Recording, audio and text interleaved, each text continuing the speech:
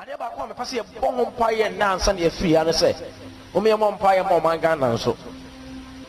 I'm not talking about anything, you know. Sometimes prophets in Ghana, they look for physical signs before they prophesy. But I'm not talking for any physical sign. But I saw many Ghanaians running away from their homes. Running away, entering into the bush. We should pray against pocket fights going to happen in Ghana. Huh? Fight pocket by pocket. I don't know what will bring it. There's no physical sign for it.